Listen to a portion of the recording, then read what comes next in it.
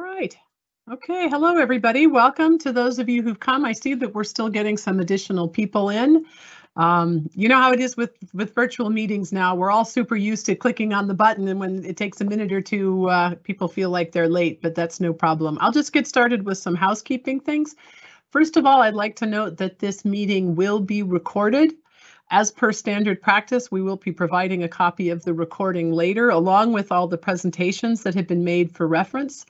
This meeting has the facility for people to pose questions in the question and answers. We will be taking a look at the questions, releasing those, and we're going to try to do live answers to the greatest degree possible, as we normally do. In this case, if there are questions we can't answer, we'll answer them later, but afterwards we will circulate, as I mentioned, the recording, the transcript, the PowerPoints, the Q&A as answered, and we'll make sure that any unanswered questions are answered. We'll be doing a couple polls again. Some of them are questions you've seen before. It's just interesting to see the evolution of the responses over time. So there'll be a couple polls as an icebreaker. We'll also have a question about the summer party that we're planning on having. And then at the very end, there's a survey about this town hall. It's only 3 questions. So if you have a chance afterwards, do please answer it. We use the information from that survey to adjust. Some of us have different ideas. I always like to pack town halls like Christmas turkeys with tons of information. We've learned from the feedback that's not always the best approach. So we do appreciate you taking the time. It should only be a minute or two to respond. We'll keep the poll open through Friday. Our agenda, next slide, please. So here you can see the agenda. We're the opening remarks, that's Mom Mem, we're doing that right now. We will have an introduction from the Ombudsman's office, and we're very fortunate to have the Ombudsman, Nicholas, with us. He'll also be introducing a new colleague. We'll have a presentation from the Human Resources legal team that will talk to us about responsibilities as an international civil servant, and that will also include social media. You know, given what's going on in the world right now, it's a particularly contentious and difficult time. It's important. I felt it was really important to help remind everybody what the UN expects. And there'll be some practical examples. And again, if you have questions, if you have particular questions that you want answered, you can pose that in the chat.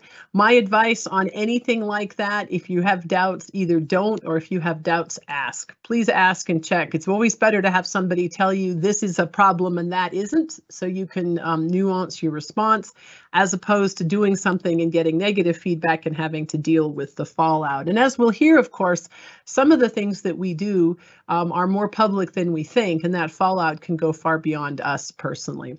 Then we'll have, and I think this is the main dish, a presentation on the SHP moves and transitions. These are going to be impacting everybody in DCM.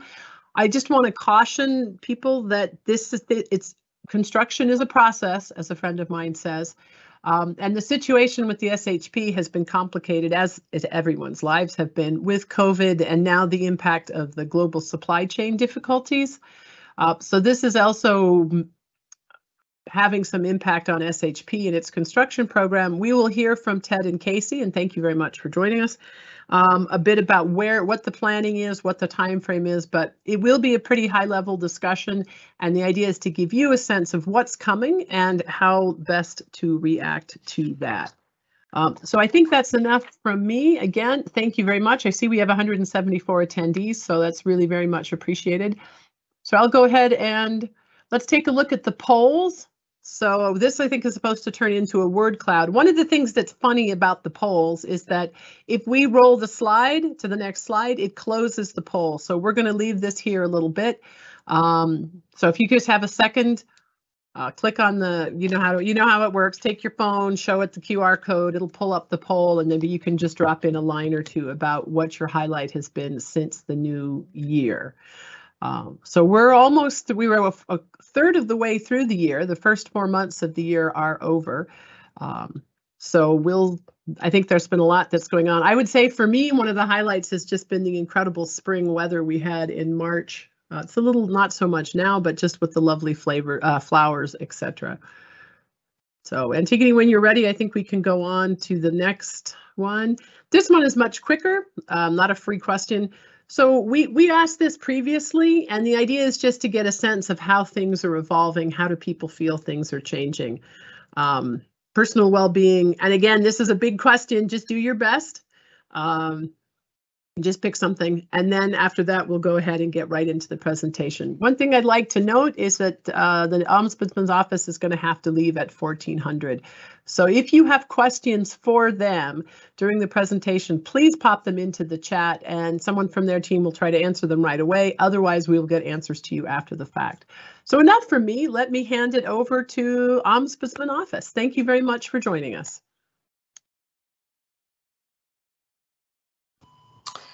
Thank you, Kira, and thank you, colleagues from DCM. My name is Nicholas Dautokatos, and I'm the Regional Ombudsman for UNOMS, and I'd like to just quickly present the Geneva team. Those of you who are familiar with our office know that historically we've been a two-person office, and in the last few months, we've grown to a four-person office. And Sadia Ben Maklouf has recently joined us in January. Sadia has a lot of experience with the practice of being an ombudsman. She was with the Ombudsman's office at UNHCR right across the way, and we're really delighted to have Sadia joining us. And we also have a consultant conflict resolution officer who's providing support to our team, Elizabeth Mertz. Unfortunately, Elizabeth is on holiday today, and she's not able to join us. And then many of you who've contacted the office know Debbie, and Debbie makes sure that the office is running smoothly and effectively. So these are the four of us. Maybe I can give the floor just briefly to Sadia to just say hello and introduce herself, and then we can continue with our presentation. Thank you very much. Thanks, Nicholas, for the introduction. I'm delighted to be here. Bonjour tout le monde, et j'aimerais aussi dire que je parle français, donc voilà, je suis heureuse d'être parmi vous aujourd'hui. Great, thank you, Sadia. So we'll be spending a few minutes introducing our office to you. I'll do a few slides, and then Sadia will do a few slides. And one of the things that I really wanted to share with you is the conflict positive philosophy of our office. Now, that may sound like both a mouthful and a little bit confusing, but I wanted to explain it to you. And this is something that Elizabeth and I once put together for a presentation, trying to capture the essence of our office. And one of the things that I've discovered as a conflict resolution professional is that many conflict resolution professionals have a tendency to be conflict avoidant. And, you know, I know that even though I'm a lawyer by training, and in my professional practice as a lawyer, I was quite adversarial, I noticed that in my personal life, I had a tendency to avoid conflict. And one of the things that we would like to try to stress in our practice is that, you know, conflict is actually not only risky, but sometimes it poses an opportunity, and that through disagreement and discord, there's an opportunity to understand, you know, our counterparts, our family, our colleagues a little better. What are their needs and interests? What are their, you know, what is really important to them? And so we do really see conflict as something that is inevitable, but that if it's managed productively, actually can yield better results, better understanding, and closer working relationships. And so that's one of the things that that we want to emphasize. And I see the poll has the slideshow has disappeared for a second, and I was just about to ask to proceed to the next slide. Great, thank you, Antigone. If we can go to the next slide, please. So our office is really based on four principles. One is the principle of confidentiality, right? In order for us, for people who visit our office to feel comfortable visiting us, we really do need to keep the confidentiality of what is said. So we don't share who has come to see us or what they've said without the explicit permission of the people who've come to visit us. So sometimes people give us permission to share something with others, but the presumption is if they don't, then we will keep that whatever the discussion was confidential. We're also impartial, so we're not necessarily advocates for staff, nor are we instruments of management either.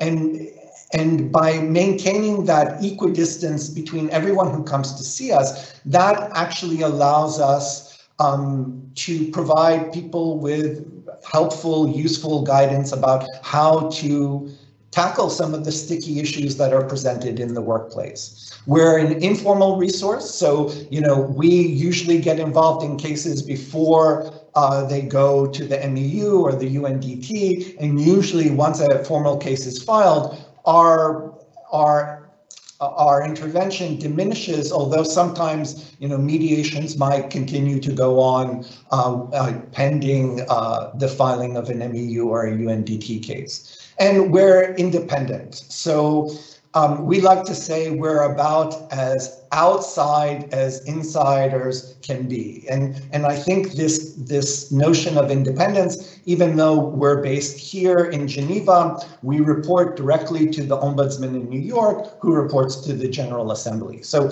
we have a knowledge of the dynamics of the institutions that we serve, but we're not beholden to any one entity.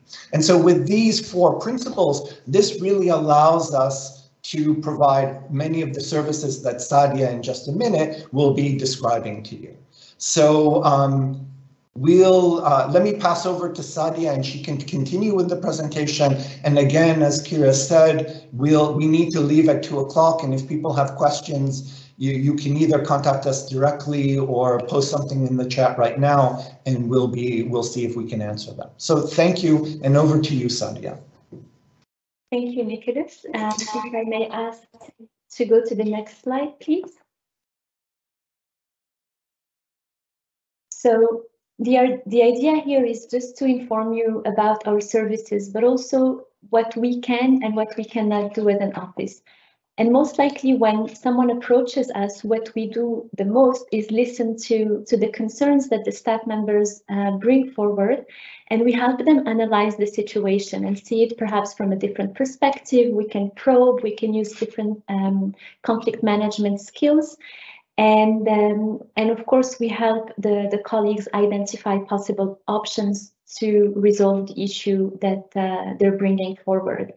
And during that whole process, we can support in pursuing a resolution. A resolution may not happen overnight, so this usually colleagues reach out to us when things have escalated, when the issues are quite complex. So it may take some time, and we're happy to follow up throughout. And what we try to do the most is really to empower the colleagues through some counseling and conflict coaching, so that they can cultivate, they can have more capacities and build their capacities to deal with conflict if it arises again in the future.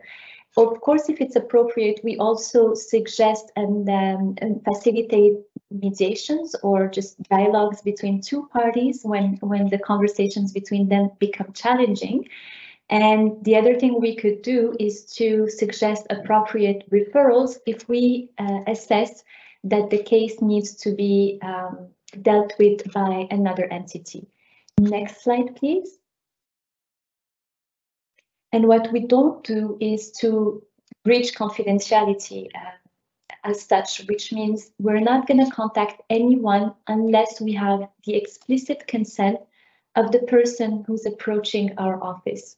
So the confidentiality extends to our office, but under no circumstance we can talk to an external or to the other party without having the permission of the visitor. We cannot and we do not have the authority to change or make any substantive changes to managerial decisions. However, we can make recommendations while talking to one or the other party.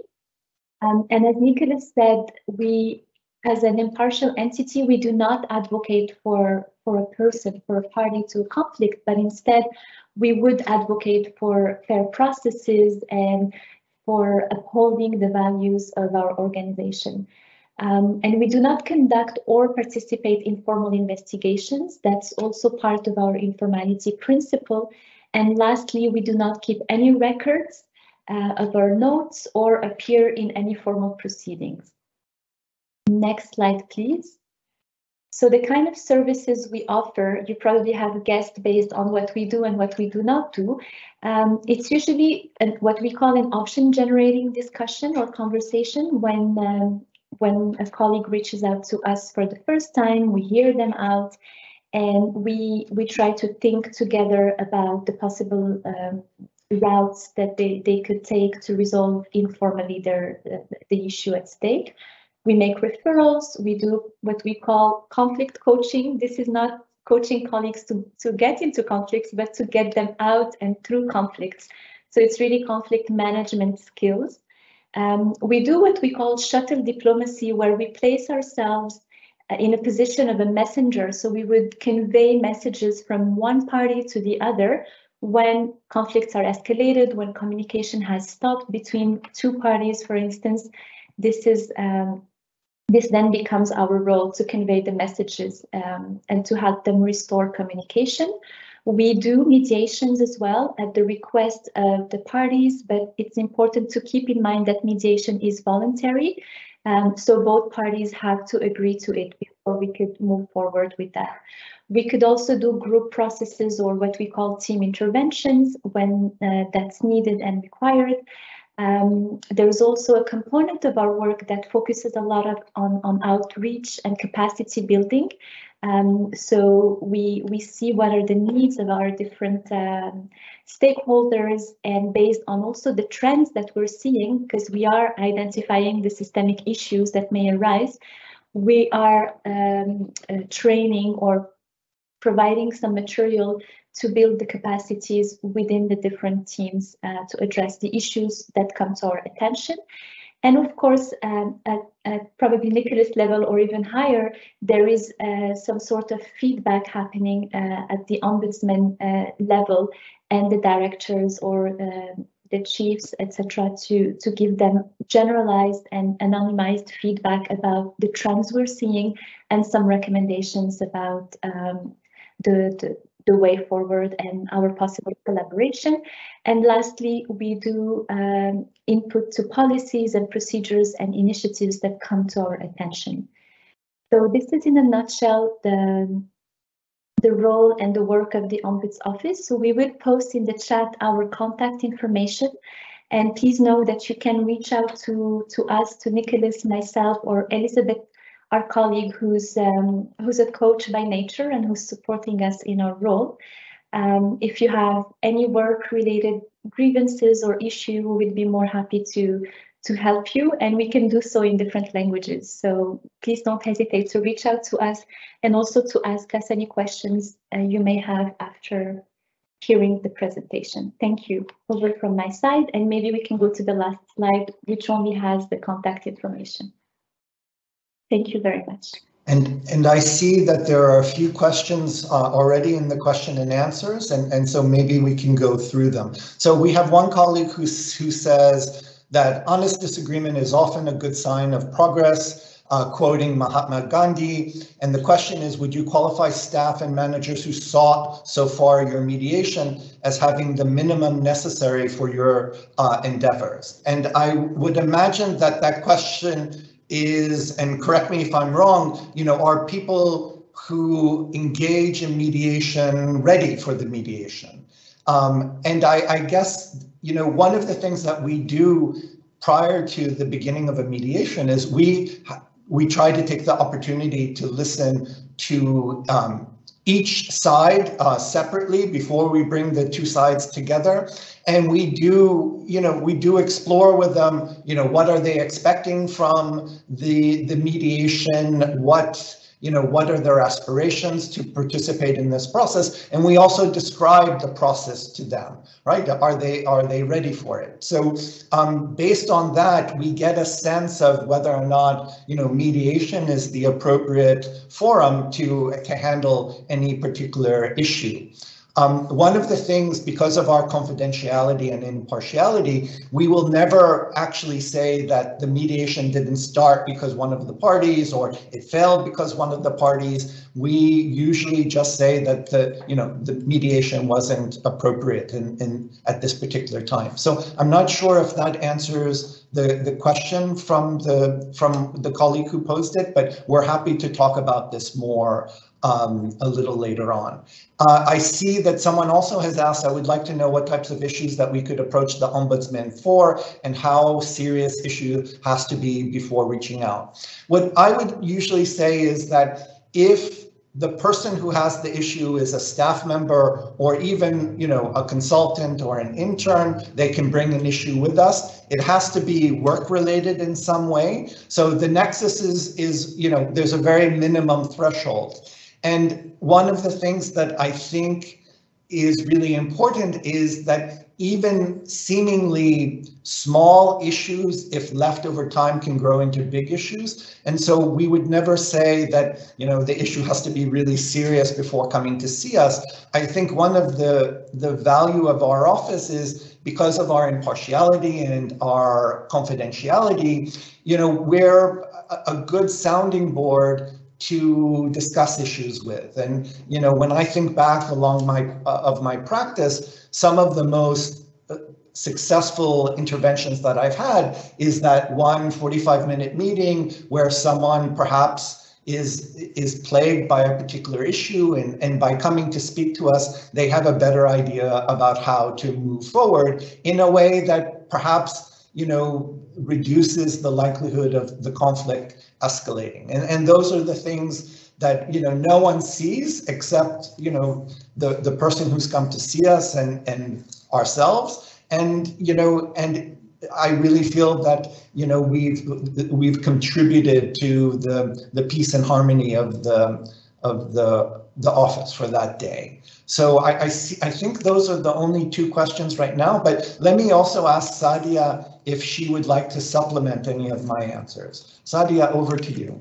Thank you, Nicholas. Just on the last question regarding the type of issues that colleagues could approach us with, I think we have a category list of 73 issues or so. So it goes from admin to, perceived misconduct in terms of abuse of authority, relationship issues, peer-to-peer, etc. But the only thing I wanted to add is just more of an advice than anything else, but it's really to try and contact us and reach out to us at the first signs of conflicts or even tensions. I think this is when and where we are most effective, and when we could really equip you with the tools of dealing with the situation, addressing it from the onset, rather than when it's too late, when emotions fester, when conflicts escalate, and then perhaps other actions are needed. So that's it from my side. Thank you. So that's it for our presentation. I hope we've given you a sense of not only the spirit of our office, but some of the things that we do and don't do. You've now had a chance to at least see us on the screen, and and if you want to reach out either to Sadia or to myself, you can always do that directly through an email, or you can contact Debbie and she can help set up an appointment. And yeah, and we really appreciate you taking the time to listen to us speak. And I again, if you have any questions that we haven't answered, we would be happy to do it offline. So I think with that, we'll pass the floor back to Kira, and we'll bid you a good afternoon in just a moment. Excellent. Thank you so much, Nicholas and Sadia. I really appreciate you taking the time to share that with us. I myself, early on, when my career at the UN, had a reason to work with the Ombudsman, and it was a really, really positive experience. And ever since then, whenever people have had issues or tensions, I always suggest people start with the Ombudsman office, because it can be such a valuable, positive experience, taking something that is difficult and stressful and moving it into a new direction. So thank you very much, Nicholas, Sadia, for taking time, and I know we'll be working with you in the future. Great. Thanks so much. Bye-bye. Thank you for the invitation. Bye-bye.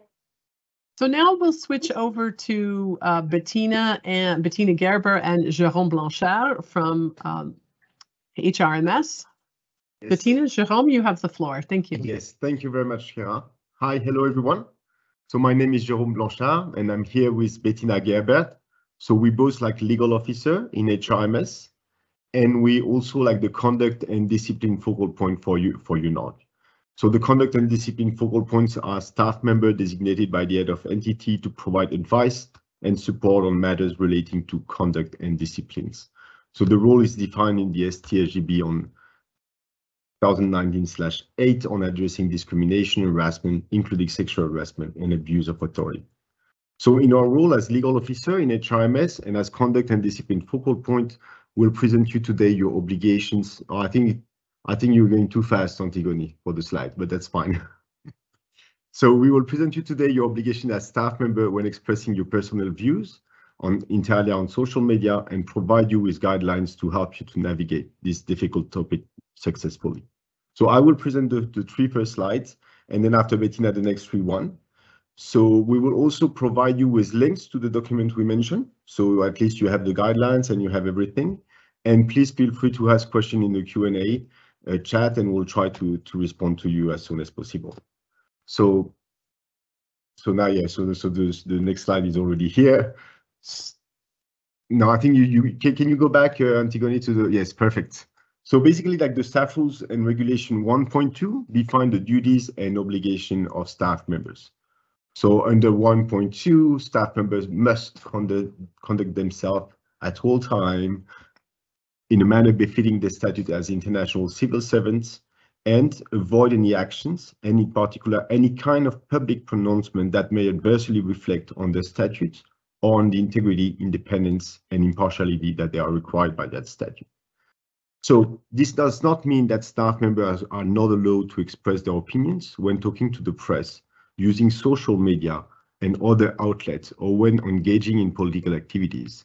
On the contrary, the UN respects the inviolability of staff members' personal views and conviction, as well as the right of freedom of expression. So staff members must respect several principles and rules when engaging in such activities. So this is what we're gonna see. We're gonna see that. So one of the questions we may ask is like, based on that reading of Staff Regulation 1.2, would that be acceptable for a UN official to make statement that may adversely reflect on his or impartiality at a private dinner party with UN colleagues attending? I don't know, maybe you can put your answer in the chat. If we can have a small discussion on that. And also maybe another point which is important to know is like, even if you indicate that you make a statement in your private capacity or that the view expressed are your own, you have to be careful because your behavior is not exempt from the impartiality and conduct required and befitting of an international civil servant. So basically the fact that you say in your private capacity or that the view expressed are my own is not a carte blanche to say anything you want to say, So maybe I'm going to just copy into the chat box. This is the link to the staff regulation and rules. So I think that, so I'm trying to copy the link. I think everybody knows the staff rule and regulation, but maybe you can have a look at 1.2. And maybe we can go to the next slide, please, Antigone. Thanks. So the tact, discretion, care, and good judgment. This is what we would expect from international civil servants. So we have a media guidelines for United Nations officials. So the most important things that we have to really stress about is like the principal voice of the organization is the Secretary General. And as a matter of principle, every member of the Secretariat may speak to the press, but within limits. So under the rules, prior authorization is required to issue statement to the press, radio, or other agencies of public information if related to the purpose, activities, or interests of the United Nations. So we do have this STAI on outside activities. That is really important because it really set out the rules on what you should do if you intend to speak to the press, or even what you should do if you intend to have any kind of like outside occupation. So if you have any doubts, you can first also look at this STAI, which is very important. So you speak only within your area of competence and responsibilities, and you provide facts, not opinions or comments.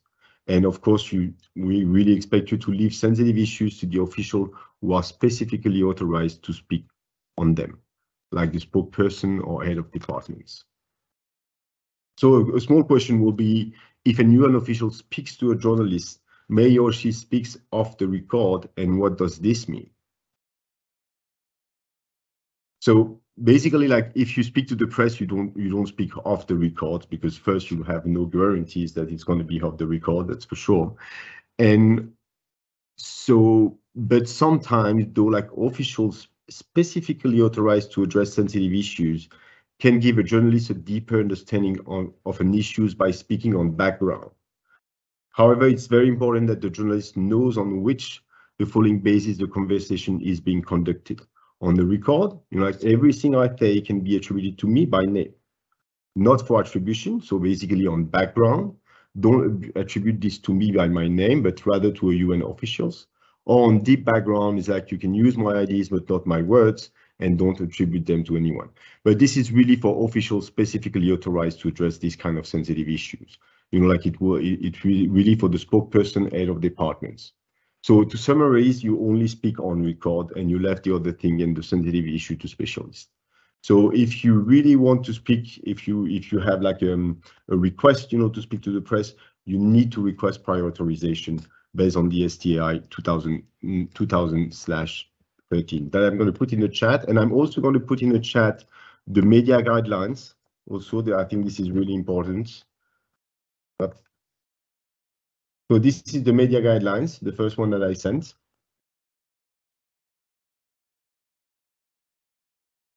And then after this is the STAI on, no, sorry, that's the same.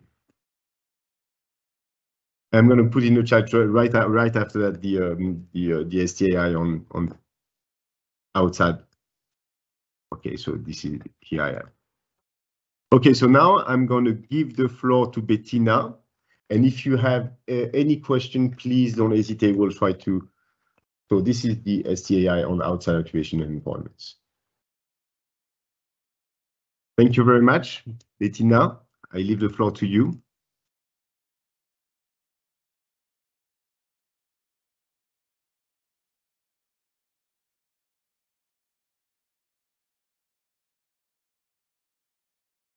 In case there is.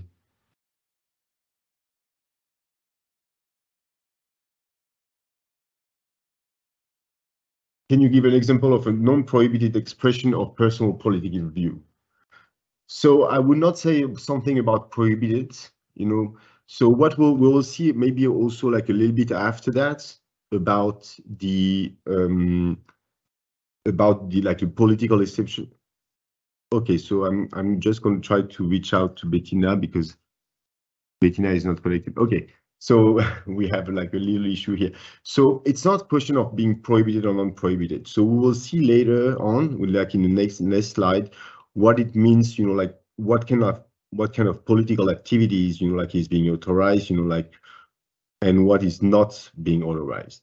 So basically what we'll see is not a question of like political expression that is authorized or not authorized, but what I can say is like, of course, like if it's within the UN standard and it's really like in line of the charter, it's nothing prohibited, that's for sure. And it's also about like what kind of like demonstration you can go, right? The ethics office had this kind of questions, like when they were like protests in the US, like after the death of George Floyd, all of these kind of things, like what you can do, in which demonstration you can go, right? So it will really depends on the type of demonstration. It will depend on the case-by-case basis. Of course, you do not go there as UN official as well.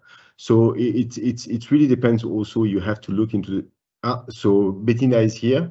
So this is something. This is a really good question, and we will see that in more details in the next slide. Bettina, are you here? Yes. Can yes. I give you the floor? Perfect. Thanks, Bettina. Antigone, I think you can move to the next slide. Okay. Yes.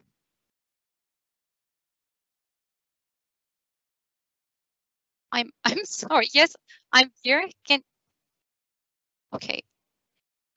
Excuse me, please, for this mishap and for the confusion. Thank you very much, Kira and Jérôme. So yes, okay, thank you. I will speak about the personal use of social media, which also requires. Can you hear me? Yes, we can hear you, Bettina.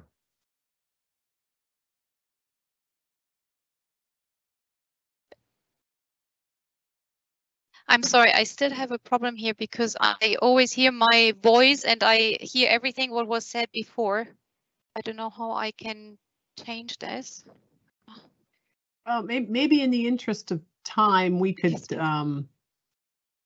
yeah, we're not hearing the echo. I'm sure it's annoying when you hear the echo Okay. as well, but we're just hearing you. It's fine. Okay, perfect. Thanks. Thank you, Kira. So staff are encouraged to promote a better understanding of the objectives and work of the organization through social media and to advocate for its ideals, principles, and values. However, activity on personal social media, even when unrelated to official duties, may expose the United Nations to reputational risks. Therefore, some important principles are there to remember. So think before posting and use common sense. The good idea is to always ask, is a comment which I would like to post, can this be made to the media or at a public event? If you feel that this is not really the case, then it's better not to post it. Nothing on social media is private, even if you have the strictest privacy restriction, privacy settings on, but nevertheless, it's not private, and you should always ensure that what you post is consistent with how you wish to present yourself to the public. Even if it is not stated publicly on social media that you work for the United Nations, your status as a UN staff member is not private, and it can be very easily found out by a simple Google research. Be always mindful of sharing and liking posts from other accounts, because if you like a post from someone, it means that you endorse the statement or the opinion. So the question is, may I post a photo of my colleague on my private LinkedIn account? What do you think? Maybe you can just put yes or no in the chat.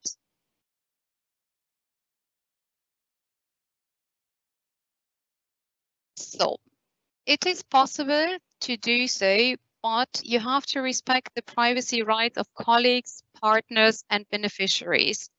Do not post information or images of colleagues in a personal capacity without their express permission. So you always need to ensure that you have the consent of the person of whom you wish to post a photo. The next slide, please, Antigone. Now, speaking about the guidance on political activities, it's a very recent one from 2022. So our personal participation in any political activity must be consistent with and may not reflect adversely upon the independence and impartiality of our status. And there are several permitted political activities, for example, voting, party membership, discussing political views privately. However, there are also some activities which are not permitted, such as standing as a candidate for or holding political office, representing a government, or publicly criticizing or trying to discredit a government. Engagement in any political activity requires the exercise of good judgment as well as tact and discretion. Questions that come up quite often are whether it is allowed to be a member in a political party which is, for example, openly xenophobic. This is not allowed because it is not consistent with the standards and the values of the UN. Another question which comes up often is the participation in demonstrations, in particular when there are events which really, which have a huge impact worldwide. For example, the election of Donald Trump at the time, or the murder of George Floyd. In this context, these questions came up very often, whether it is allowed to participate in demonstrations. And usually the ethics office provides detailed advice on these questions and often sends out specific advice whenever such an event shakes the world. And this brings me to the last slide. Here you see further resources. So whenever you have questions on conduct and related questions, you can contact Jerome or me. But you may also contact the ethics office at headquarters, and you do see the details on the slide. We will not be able to answer all questions, but we then will also refer to the ethics office, because the ethics office has the ultimate authority on these topics. To stay informed or find resources to share, it's always good to follow the social media accounts of the UN and of UN Geneva, and as well to have a look at the speeches of the UN Secretary General, which may also be a very helpful resource to guide you what you can post, for example, on social media, and what you can't post. Thank you very much, and I will have a look at the chat if there are questions. Yes, we do have a lot of questions, actually. We have a lot of questions, okay.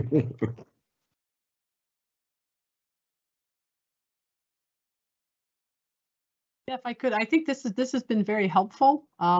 But I think it would be good. I think if you could go through some of the questions, it would be worth it. This has really provoked a lot of perfectly reasonable questions, and I have to say personally, I'm very grateful for this, yes. Because this is something that we all need to hear again and again, because it's very easy to forget this.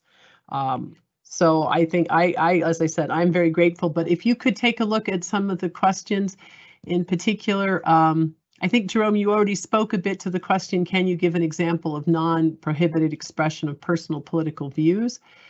But so there's a question about, let me just quickly, was this item put on the agenda because there have been recent incidents? Well, there have been some things that have been concerning.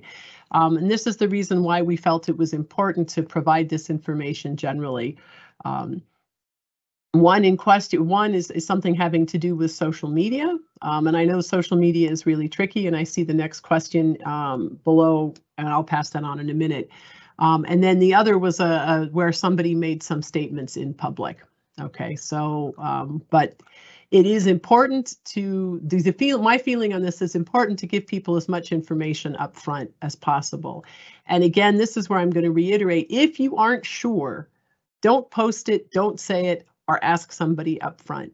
And so now that I've said that, here we have this chance to ask two very knowledgeable somebodies.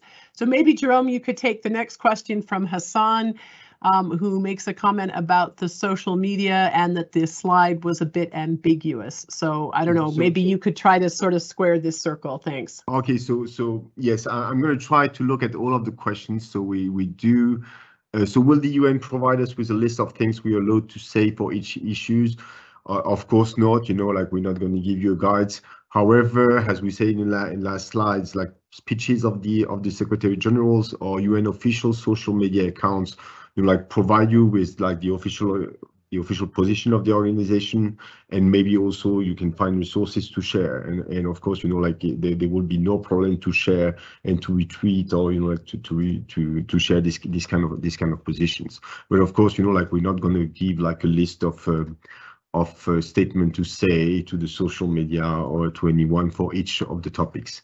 But really, it's really give you like I think like a lot of resources. You know, if you also follow the official social media account of UN, being in headquarters or in Geneva.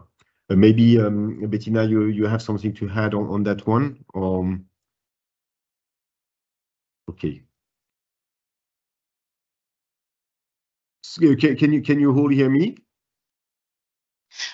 Yes, I really do have trouble because basically everything is recorded and I hear everything twice. So I hear the person speaking in real time and I hear what was said before.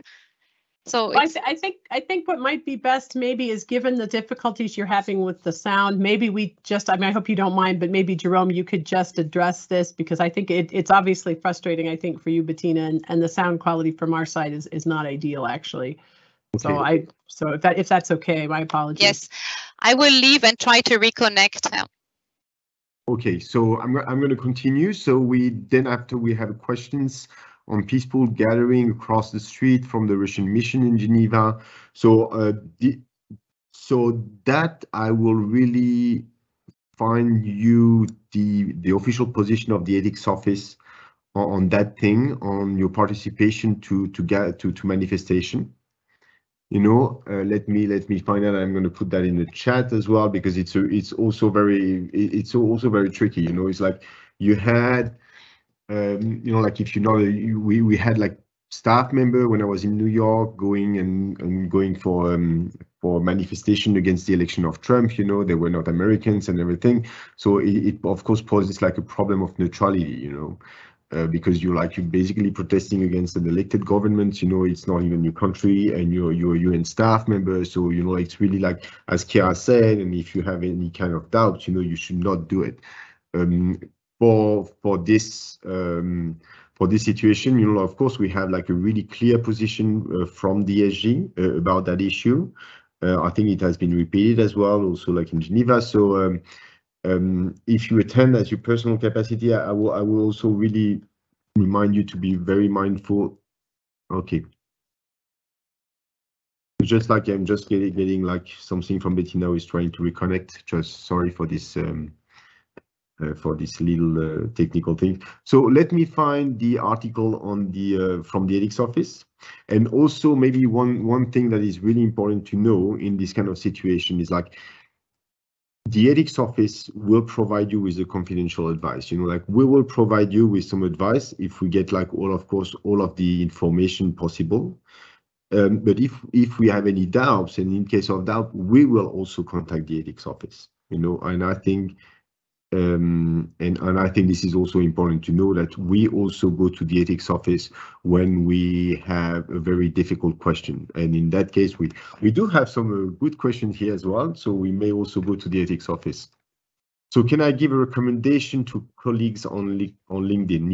Yes, you can go, because if you give a recommendation on a colleague, it's on request, I guess, right? So if a colleague will request you to a recommendation, I think you have all the right to give him or her recommendations. Bonjour, accueillir une famille ukrainienne chez soi est-il considéré comme un geste politique prohibé lorsque l'on travaille pour les Nations Unies? Non, absolument pas. La seule chose qu'on va vous demander dans ces cas-là, c'est de bien respecter les lois du pays hôte. Voilà, que vous ne soyez pas en porte-à-faux, et parce que vous avez une obligation de respecter les lois locales. Donc, il faut effectivement enregistrer les personnes qui vont venir habiter chez vous et faire en sorte que vous respectez bien toutes les procédures. Donc, le fait d'accueillir quelqu'un ne sera jamais considéré comme une activité prohibée ou une activité politique prohibée. Jérôme, oui, I'm there now. It works, bien, so I can take some questions as well. Ok, très bien. Thank you. So is participation in a peaceful protest considered public criticism of government? It depends. It really depends. It can be. So to be careful with this, I would definitely advise you to ask before you join a peaceful protest, because also a peaceful protest can be a public criticism of a particular government. Your question is simple. Ours are complex, but you seem to answer philosophically. We want clear, tangible examples from 2022, not from old media standards. Tact and discretion in the US is different from tact and discretion in Saudi Arabia. That is why more precision is needed. Thank you. Well, of course, standards are different in different countries, but we don't apply a standard of a particular country at the UN. We apply our standards and values, and we need to be sure that whatever we post or say does not conflict with our status of an international civil servant and is in line with the values the organization stands for. If I could just leap in here again, Bettina, this is, I mean, I totally get this question at this point, but this is again where we circle back to asking in advance, because there's many nuances to these questions. And one of the advantages of asking a professional is that they will understand perhaps things that you weren't aware might be an issue. So ideally, they'll ask you follow-up questions to tease out any of the things, and then they'll give you guidance. I know that it's frustrating, but if I recall, Jerome, Bettina, maybe you could share with us, how long does it generally take people to get a response from the ethics office? In your experience, is it a quick turnaround, or is this something where you drop the question in and you wait a while? Thanks. No, it's a quick turnaround. No. Especially for questions like this. It's a quick turnaround. So I was trying to get the ethics office recommendation regarding the protest, like during the George Floyd death, and I just found like an article on foreign policy that may also be interesting, which also like show you how sensitive these kind of questions can be and how tricky it can also be for everyone. So I'm trying to get the official recommendation and advice from the ethics office on that point. Now, Jerome, do you want me to go to the next question? Yes, what about please, signing an yes. open petition on a political issue if my status as a UN staff member is not mentioned and if the petition is consistent with UN official position? Well, if it's consistent with UN official position, I don't see a problem. But with the status as a UN staff member, it's a bit the same as in social media.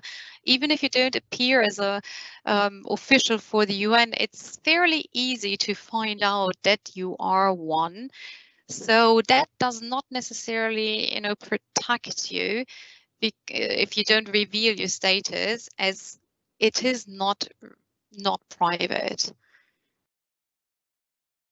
How can you exercise tact and discretion and be effective in your activity involvement in the age of social media? Yep, it's a fine line, and as Kira said, in case of doubt, it's good to ask for advice. But as I said before, a good test is always, if I put something on social media, would it be also okay to say this in front of a journalist or in a public event? Would I call this out at the train station in Geneva or in a restaurant? So I think this is always a good test. And if the answer is no, then it's definitely better to be cautious and not to post it. And as I said as well, I think very good indications are the speeches of the Secretary General, as well of the High Commissioner for Human Rights, for example. They are quite active on social media. They do post a lot, and as well the spokesperson. And I think this really gives us some good guidance, what can be said and what cannot be said.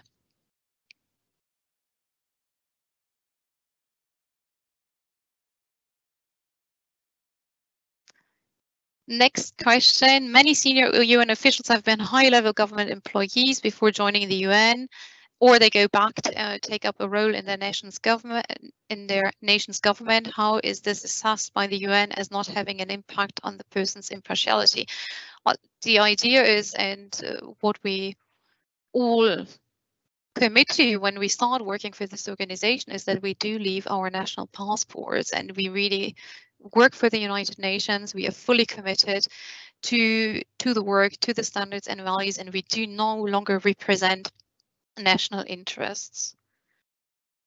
So this is really the responsibility of everyone to act like this, even in very difficult political situations as we are facing them at the moment. Kira? If I could just leap in here, Bettina, one of the points I think people may not be aware of is that everybody has to file a financial disclosure form.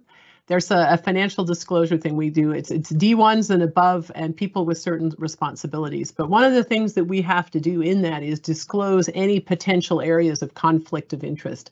So for instance, back in the day, I was a U.S. Foreign Service officer. I certainly was not a high-level government official, but nonetheless, I was actually a delegate. Every time I fill out that form, I sit and explain that from 1991 to this period, I was a, U.S. diplomat. So I put that in there, and somebody does review that as part of the process. And if there are situations that are concerning, I assume that they would get back to you. I've never had anyone get back to that, but I thought it was an interesting detail for people to know that there are mechanisms in place to try to capture some of that. Thank you. Thank you very much, Kira. Am I allowed to discuss political issues privately with my friends on WhatsApp? Yes, yes. It's if it's private and it's your friends, and then that's okay. The same is true for political discussions, debate. You do have privately, as we said. I mean, the freedom of expression is also is a right we all enjoy, being a UN official or not, so that's okay. How about management's responsibilities towards subordinate staff? That's a very good question, Hassan. Yes, I think it's important that managers educate or at least tell their staff where they do find the information on these questions, in particular for the younger generation who is very, very active on social media. And I would say it does fall within the responsibility of managers to ensure that the team knows about these guidelines and the principles that apply.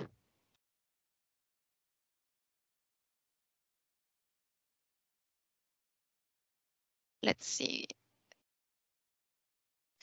Kira, do we have time to go through more questions, or shall we then get back later on? I see there's still many questions, and they keep coming in. Yes.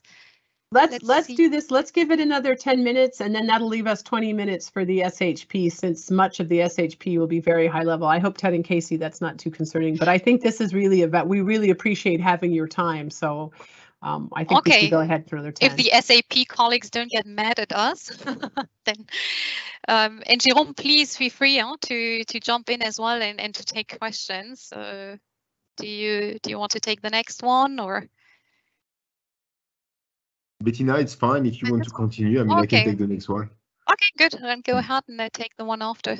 So make it a bit more lively.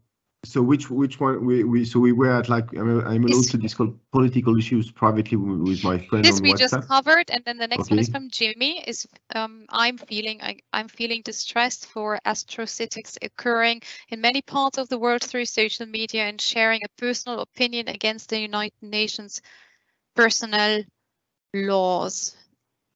Jimmy, I don't know if you want to explain what you exactly mean. Oh, we don't have the possibility for live chat. Okay. So either answer it or just move on, because we are pushed for time. I'm gonna move on with this one. Yeah. So if the SG takes a position on a particular human rights issue in a particular country, for example, are you saying that we could not endorse that position on social media but should leave that to the SG? No, this you can endorse. No, that's why I said check what the SG is posting, and everything he says, of course, there is no problem to endorse it. It's even encouraged to do so and to spread the message. So what we said is that it's left to certain people within the organization, for example, the SG or head of departments or the spokesperson, to make statements to the press on sensitive issues. So there's no problem to endorse, to like what the SG posts on LinkedIn, for example. Even our friends whose job is it is post, make mistakes, a really important to think twice. That's true. Yes, What absolutely. about international events caused by a specific government that are contrary to UN values? Can we speak negatively in that case, reminding UN values? Yes, I mean, you're Same thing, hinting, right? of course, yes, at the war in Ukraine. For this, I would also advise to see what high-ranking officials are posting, like the Secretary General, like the High Commissioner for Human Rights, who took a clear position that this was against the UN values. The charter as well. And the Charter, yes. What about a UN document or OHCHR press release which reports human rights violations or war crimes in a specific country? Can we share that on social media? If this is a public document, you can. If it's not a public document, you can't share anything which is not public on social media. So it depends, but if it's a public report, yes.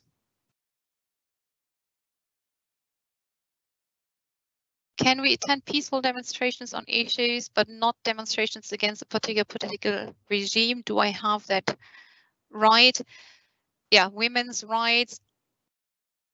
From my point of view, if it's something which is in line with our values, for example, women's rights, it's okay, but I really to be caution as well, and better to wait for the advice of the ethics office. I also noted that the UN ethics office often tends to have a bit of a more strict approach in comparison to some other international organizations. So I would advise here to double check before attending such a demonstration. No, we don't have the capacity to answer or to advise every time you want to express your opinion, but there are just certain principles that need to be respected. And as we said, freedom of expression, of course, is a very, very high value we all enjoy. And of course, you don't have to come back to us every time you want to post something. Well, I think it's important to be mindful, to think before posting, and to read these guidelines. They're not very long. It's 2 pages each, and they are very clear what you can do and what you can't do. Can I just quickly leap in here? I mean, I think there's some more of these and we'll answer them as well. But one of the things I think would be useful just to wrap up, could you share a bit what the potential consequences are to people if they make a mistake in this regard? I think that's important. So there's a lot of points that are made here about principle. And again, you know, we do sign an oath and that does limit our freedom of action in certain ways. But I also think it's important for people to understand what the potential impact is if something comes right. I mean, and there's different shades of this, you know, depending on what's said, it can cast aspersions on the UN's reputation, and we all could go back and dig back into things that were said immoderately, etc., and how those things get spun into misinformation or disinformation. But from the standpoint of if you as a staff member like something or post something, or make a public statement or a statement you don't think is public, but one of your friends videotapes and circulates, what can happen to the staff member? Just really a quick little précis, and then we'll wrap this up and switch over to SHP. Thank you. Jerome, do you want me to take this one? No, please go. Yes. You can continue. Then after starting with making a statement to the press or any other public statement. If there is no authorization, the STI is very clear on this. This may represent misconduct, and there might be a disciplinary procedure which is initiated. So making a statement without prior authorization, but as well posting on social media content which is not in line with our status may represent misconduct. and may have as a consequence that disciplinary proceedings are initiated. It depends, of course, then on the gravity and as well whether, for example, the reputation of the organization was tarnished or not. Managerial actions are also a possibility. We just recently had a case where someone made a statement to the press. He gave an interview. He identified himself as a UN official. He did, and he pronounced himself on issues internal to the organization. So this was then forwarded to YOS. So it can have very severe consequences. At best, it's a reprimand. In the worst case, it goes through a disciplinary procedure and ends with a sanction, which are nominated in the staff rules. Excellent, thank you. So excellent, thank you very much for that. I think that's really helpful. So I think I'd like to, you see you're the most popular part of our event. So thank you, Jerome and Bettina, for joining us and for doing some live answers. We will, for questions that aren't answered, we will go ahead and take a look at that. I know this can be frustrating. It sometimes seems like things go in a big circle. But I also felt it was really important to share the consequences. So it is worth taking the time and thinking about it because there can be very serious consequences for the UN in certain cases, but also for one personally. And the last thing any of us need is to be in a situation like that happens unintentionally. So thank you very much, Jerome, Bettina. Let me now switch over to our colleagues from the SHP transition team. That would be Ted and Casey. So Ted, you have the floor. Please go ahead. Kira, thank you very much for that introduction. I don't think I've gone live yet. Thank you very much, Kira, for that introduction. Casey and I are delighted to be here. We're going to get through this quite quickly. It is very much a stuffed full turkey, so hopefully we'll give you lots of information here. I'm going to do a high-level view on the renovation work and the overall Palais moves, and then the detail of the DCM moves later this year. Casey's going to talk about transition activities, what to do to prepare for moves and the next steps. And online, we've also got Zenep, who can answer in writing any questions that you happen to put up on the Q&A. So we'll try and manage those as we're going along.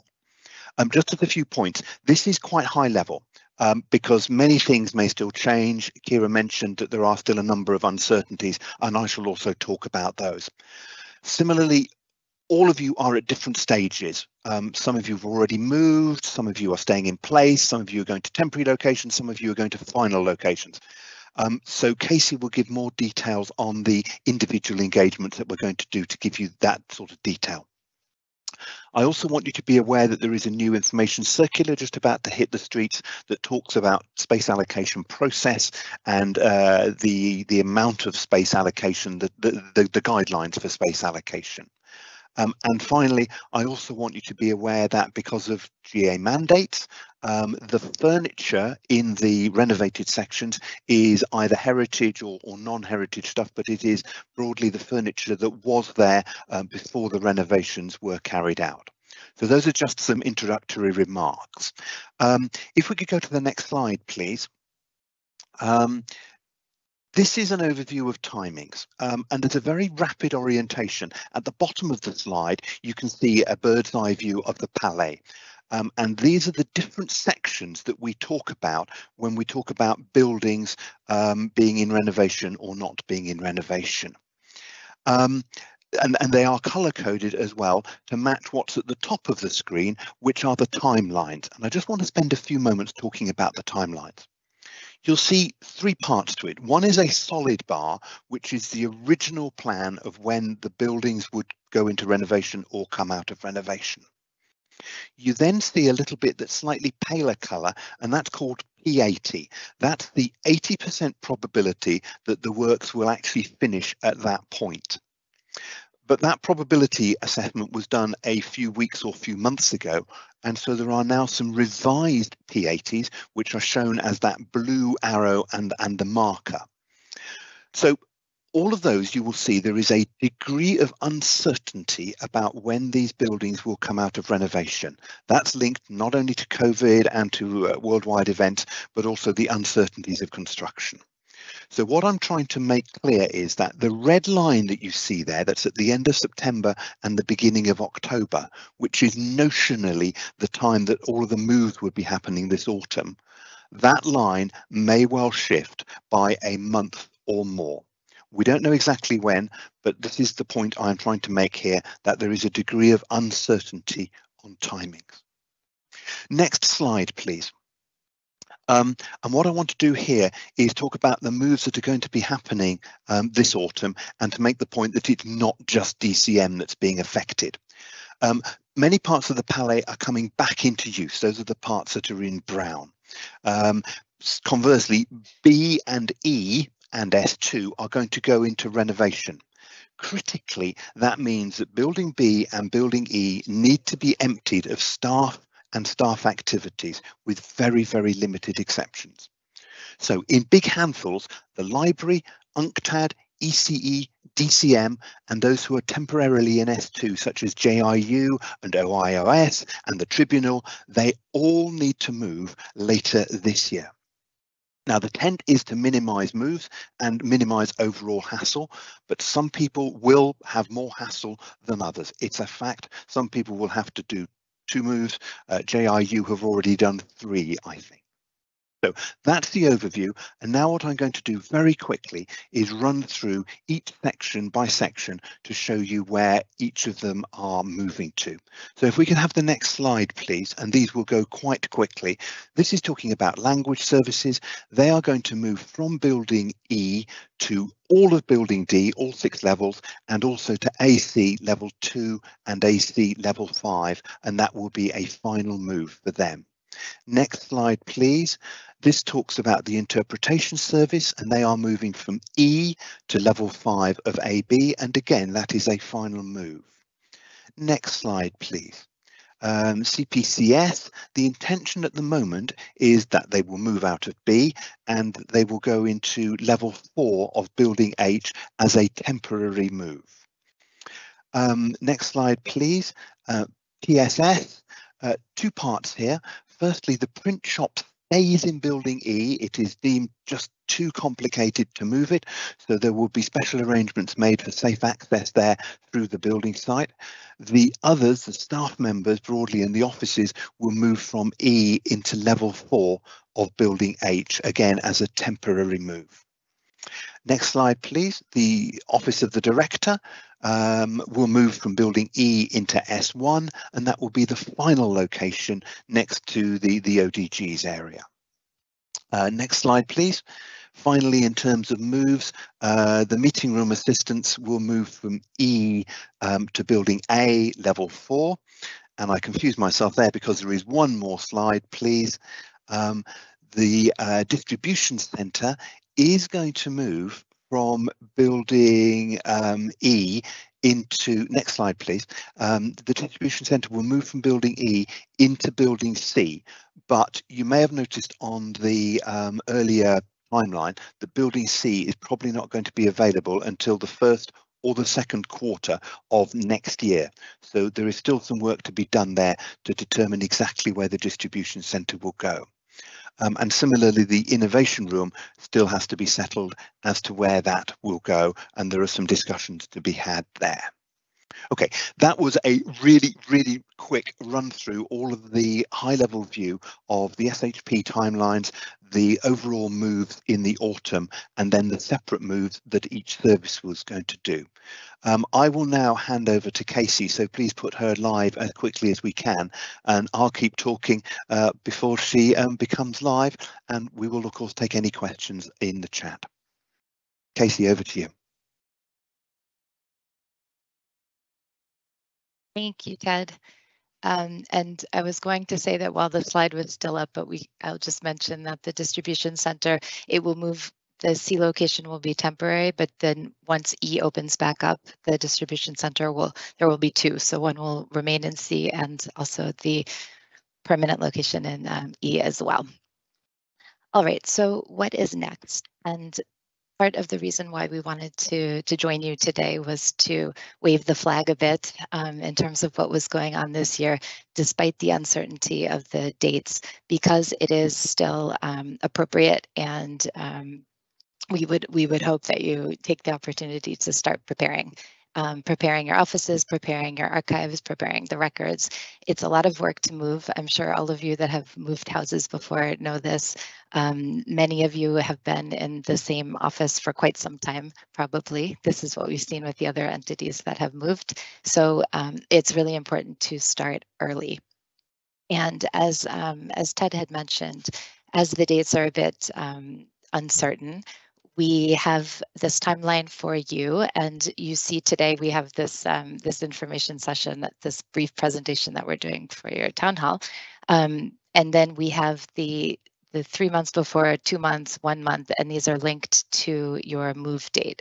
So for IS and LS, for example, and based on the planning that was in the previous slide, the earliest move date that could be possible would be July, and the latest move date based on the risk and the probability estimates would be September. For the other DCM services that are in Building B and Building E, it's really looking like in our view, it wouldn't be before November. It might look officially different on the planning, but this is what we anticipate. So that's just to give you an idea of when you should be moving. And I know for some of you it's quite a big range. So unfortunately, we don't have the certainty today to be able to give you the specific date. But as you see in this formal notification of move, 2 months before the date, there will be a formal notification. And what's going on now is this micro-planning. And micro-planning is what's done with SHP to really go into the details of who sits where, which team sits where, which individual sits in which office, as in addition to determining storage requirements, document storage, for example, other types of storage, and really going into the details of the space allocation. So this is an ongoing process now, and then we go to the formal move notification, and we will also try in the month previous to the move to make the spaces available to staff to be able to visit. It depends on the construction and the handover dates, and there's some variables here, but we like to do this so you can get an idea of what your future offices will look like in future spaces. Then we also can do move-related info sessions. So these are really specific to how to pack your boxes, how to get ready, answering all questions you might have about the move. And then after the move, some settling in sessions. You may think that the spaces that you're going into might be exactly like the previous spaces that you've been used to, but even for those who are going back into the same offices that you were in, there will be some differences and some changes. So this is to help you get used to your new working environments. Next slide, please. In terms of next steps, we have these different steps. So the first thing is to take a good hard look at your offices and look in terms of what can be what you can get rid of, what needs to be archived, how to manage your records.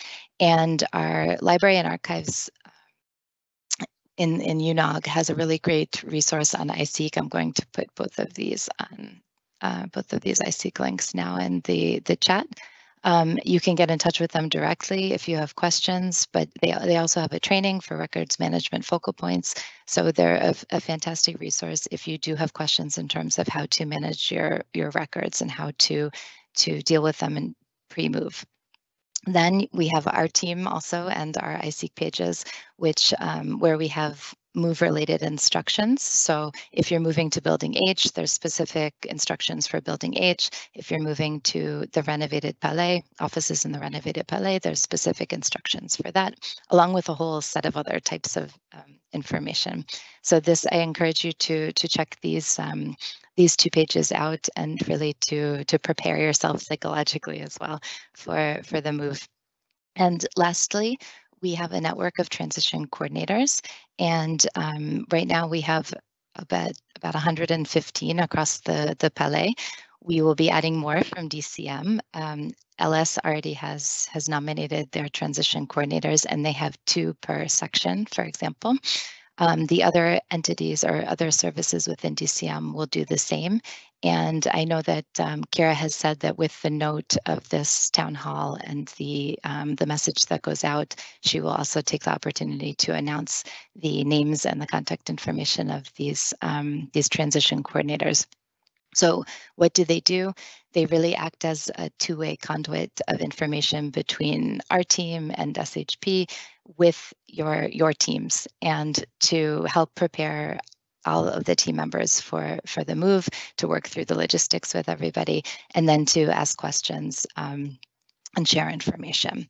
So this has been a really successful best practice that we've established, and has worked quite well in the previous moves that we've done. So we are sure that it will work just as well with DCM. I guess we go to the questions now, and this is our last slide for us. So thanks very much. Ted, I don't know if we answer the questions in the chat, or I see we only have 9 minutes left. I think, thanks so much, Casey and Ted and Casey. I think we can take the presentation down, but let's go ahead, and if you could just do some live answering while we have a chance. And then if there's still a few more minutes, then we can of course circle back, and if there's any additional questions or additional comments Jerome and Bettina want to make. But if you could go ahead and answer the questions. I'm just looking to see here, what is the timeline for language service to move to buildings D and AC? So Zeynep has answered that. I don't know if you have anything else you want to add to that. So Ted, I see you've answered the printing question. Then there's also building E. There's a comment. Okay, so here we are working for the. Maybe you could put Kira on live since she's been talking for a while. I think the live is still on me. Sorry. Casey, I can tell you're a veteran of this since you're aware of waiting for it to switch over. There we go. Okay, so let's go ahead and I see there's a few questions have already been answered. Some of them are not. Just a few things I just want to reiterate. Just as a reminder, for much of the division, these are temporary moves. So for instance, language service, there will be an additional moves once the building C work is done. As was mentioned, PSS will go back once it came, CPCS. So in general, these will be temporary moves. This is an opportunity for people to, I know this is going to be hard, right? So first of all, let me just say this is hard. I appreciate the great work of Casey and Ted in trying to make this as straightforward as possible, but it is going to be complicated. And I do recognize that for many people, what they'll be moving to is not necessarily as nice as what they have now.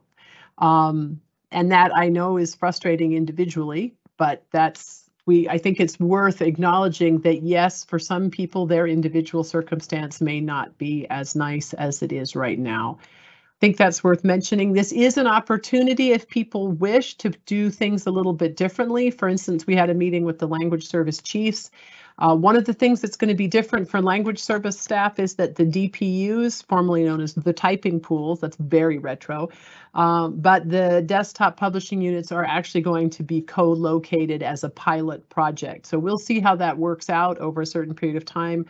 Especially some of the language staff will be in shared offices. I know CPCS is going to be in H building. H building, which you see behind Ted and Casey, is a very much open plan. So that will be a change.